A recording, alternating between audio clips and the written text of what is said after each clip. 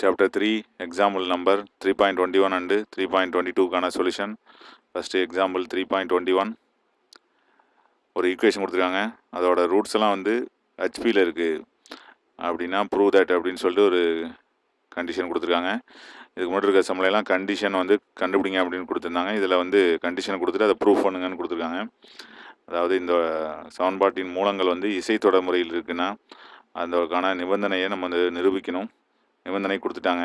அதில் இருக்கக்கூடிய பிக்யூஆர்லாம் not equal to 0 அதான் கொஸ்டினில் கொடுத்துருக்காங்க. இதில் நிபந்தனையில் பார்த்தோம்னா ஆர் கியூப்ங்கிறது இதில் என்ன வரும் அப்படின்னா ஆர் ஸ்கொயர்டுன்னு வரும். அது பிரிண்டிங் புக்கில் வந்து கரெக்டாக இருக்குது, இதில் தவறாக இருக்குது. மற்றபடி இதை நம்ம கண்டிஷனை வந்து இதில் கொடுத்ததுனால இதான் நம்ம நிரூபிக்கணும். இப்போ ஹெச்பின்னு கொடுத்துருக்காங்க. ஹெச்பின்னா என்ன, இசை தொடர்முறைனா என்னன்னு சொல்லிட்டு நமக்கு தெரியும். கூட்டுத்தொடர்முறையின் தலைகீழ் வடிவம் அப்படிங்கிறது ஏபிசி என்பன ஹெச்பியில் இருக்குன்னா அவற்றின் தலைகீழ்கள் என்னது 1/A 1/B 1/C என்பன ஏபியில் இருக்கும் அப்படின்னு சொல்லிட்டு நம்ம படிச்சுக்கோம். அதாவது கூட்டுத்தொடர்முறையில் இருக்கும் அப்படின்னு சொல்லி படிச்சுக்கோம். இங்கே தான் கொடுத்துருக்காங்க. இப்போ ஒரு ஈக்குவேஷன் இருக்குது, இதோட ரூட்ஸ் வந்து ஹெச்பியில் இருக்குன்னா இதோட தலைகீழிகள் எக்ஸுக்கு பதிலாக 1/x சப்ஸ்டியூட் பண்ண ஃபார்ம் பண்ணுறக்கூடிய ஒரு ஈக்குவேஷன் வந்து அதோட ரூட்ஸ் வந்து ஏபியில் இருக்கும் அப்படின்னு நம்ம கண்டுபிடிச்சி அதை தான் நம்ம நிபந்தனையை கண்டுபிடிக்க போகிறோம். 3.19 எக்ஸாம்பிளில் கண்டுபிடிச்ச மாதிரியே கண்டுபிடிக்க வேண்டியதான். அது ஏபியில் ரூட்ஸ் இருக்குன்னு கொடுத்துருந்தாங்க. அதை மாதிரியே இதை கண்டுபிடிக்க போகிறோம். இப்போது X cube plus px square plus QX plus R equal to 0வில் roots வந்து எதில் இருக்குது, இன் ஹெச்பி அப்படின்னு கொடுத்துருக்காங்க. அதாவது மூலங்கள் எதில் இருக்குது அப்படின்னா ஹெச்பியில் இருக்குது, இசைத்தொடர்முறையில் இருக்குன்னு கொடுத்தாங்க.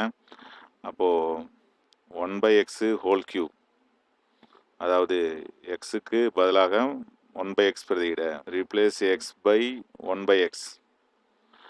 இப்போ எக்ஸுக்கு பதிலாக போட்டால் 1/x whole cube plus B into 1/x whole square plus Q into 1/x plus R equal to 0.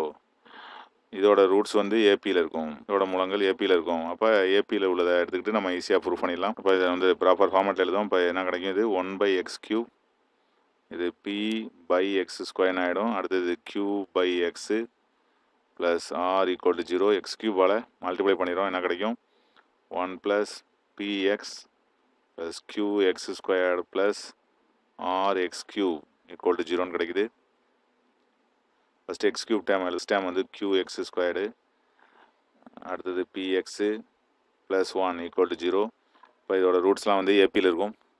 அப்போ ஏபியில் இருக்கும்னா அதை வந்து நம்ம எப்படி எடுத்துக்க போகிறோம் அப்படின்னா ஏற்கனவே எடுத்த மாதிரி let the roots R alpha minus D alpha plus D அப்படின்னு எடுத்துக்கிறோம். மூலங்கள் வந்து இது மாதிரி இருக்கிறதா எடுத்துக்கிறோம். ஃபஸ்ட்டு நம்ம கண்டுபிடிக்க வேண்டியது சம் ஆஃப் த ரூட்ஸ் என்ன அப்படின்னா minus Q by R X ஸ்கொயர்டின் கேளு பை எக்ஸ் கியூபின் கேளு. அப்போ மூணையும் ஆட் பண்ணுவோம். Alpha minus D plus alpha plus D equal to minus Q by R. அப்போ ப்ளஸ் டியும் மைனஸ் டியும் கேன்சல் ஆகிடுது. 3 ஆல்ஃபாங்கிறது எவ்வளவு கிடைக்குதுன்னா மைனஸ் கியூ பை ஆர், இந்த ஆல்ஃபாங்கிறது மைனஸ் கியூ பை 3r அப்படின்னு கிடைக்குது. ஏற்கனவே சொன்ன மாதிரி ஆல்ஃபாங்கிறது அதோட ரூட்ஸ் 1 இந்த சமன்பாட்டிற்கு. அப்போ ஆல்ஃபா என்பது 1இன் மூலம், alpha is a root of equation 1. அதனால் 1ங்கிறதுல ஆல்ஃபா போட்டு எழுத வேண்டியதான் எக்ஸுக்கு பதிலாக. அப்போ என்ன கிடைக்கும், R alpha cube plus Q alpha squared plus B alpha plus 1 equal to 0. ஆல்ஃபாவுக்கு பதிலாக இப்போ என்ன பண்ணலாம், இந்த வேல்யூ சப்ஸ்டியூட் பண்ண போகிறோம். அப்போ என்ன கிடைக்கும், R into minus Q by 3r whole cube plus Q into alpha ஸ்கொயர்டுக்கு பதிலாக Q by 3r whole squared plus B into Q by 3r plus 1 equal to 0. அப்படியே கியூப் பண்ணுவோம். என்ன கிடைக்கும், மைனஸ் கியூ பை 3 கியூப் எவ்வளவு 27 ஆர்க்கும். அடுத்தது plus q into minus Q square பண்ணால் plus Q squared by 3 squared 9 R squared கிடைக்குது. அடுத்து minus B Q by 3r plus 1 equal to 0. இதில் ஆறுங்கிறது மட்டும் கேன்சல் ஆகிடும். இப்போ ஆர் ஸ்கொயர் கிடைக்குது. எல்லாத்துக்கும் இப்போ எல்சியம் எடுத்தோம்னா 27 R² எல்சிஎம். இதான் ஹையஸ்ட்டு நம்பரு, எல்லாத்துலேயும் வரக்கூடியது எல்சிஎம். இப்போ 27 R² அப்படியே இருக்குது இங்கே. அப்போ என்ன கிடைக்கும்? கியூப் கிடைக்கும். இங்கே கியூப் தான் இருக்குது, ஒரு 3 மட்டும் தான் இல்லை எல்சிஎம் எடுத்ததில். அப்போ 3 கியூப். இதில் 3R இருக்குது, பேலன்ஸ் என்னால 9ம் இன்னொரு ஆரும் இல்லை. அப்போ -9PQ இது +1.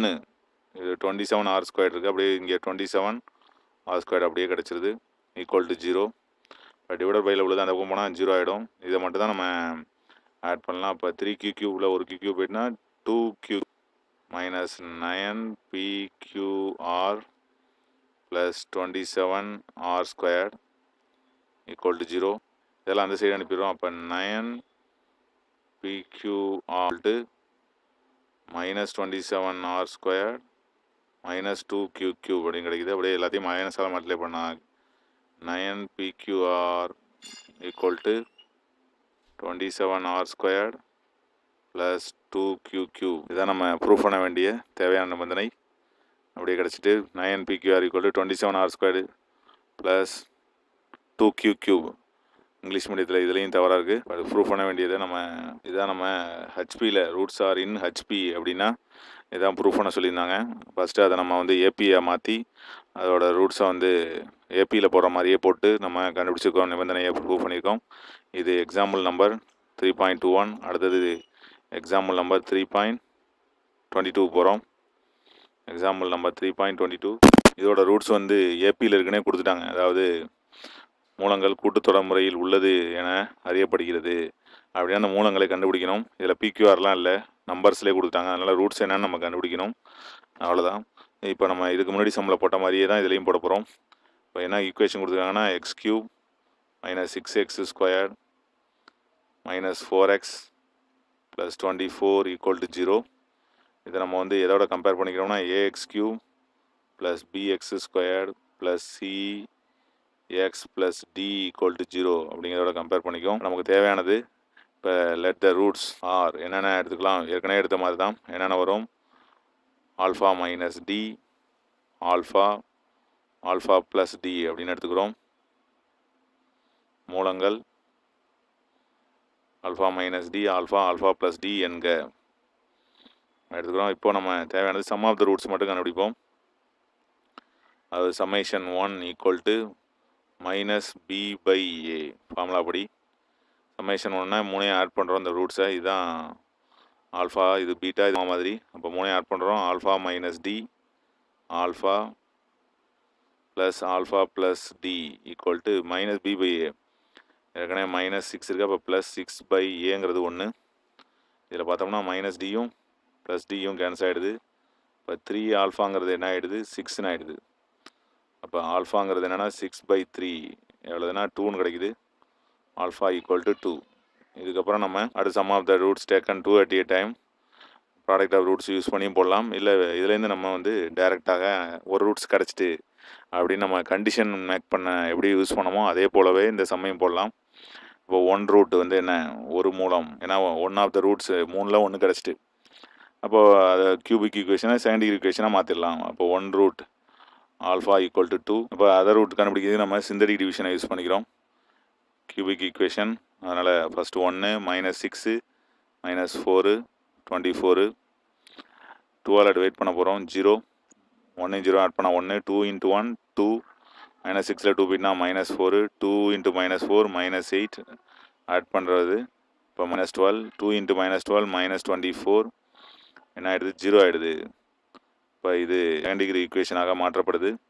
இப்போ அதர் ரூட்ஸ் உள்ள ஈக்குவேஷன் x² - 4x - 12 = 0. இதை ஃபேக்டரைஸ் பண்ணுறோம். மல்டிப்ளை பண்ணால் -12, ஆடை சப்ராக்ட் பண்ணால் -4, 6 2s are 12, -6ல் +2 போயிட்டுனா -4. அப்போ x - 6 x + 2 = 0,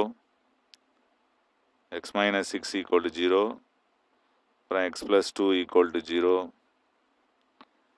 x = 6, x = -2 அப்படி கிடைக்குது. டோட்டலாக இப்போ 3 ரூட்ஸும் கண்டுபிடிச்சாச்சு. அப்போது இது ஒரு ரூட்டு, இது 2, மொத்தம் இப்போ 3 roots கிடச்சிட்டு. Therefore roots R x = +2 -2 அப்புறம் 6. அதாவது சொல்யூஷன் இதை வந்து நம்ம சால்வ் பண்ணி கண்டுபிடிக்கணும். ரூட்ஸ் ஆர் இன் ஏபியா அப்படின்னா வரிசையாக எழுதணும், இது மாதிரி எழுதக்கூடாது. அப்போ எப்படி எழுதுறது?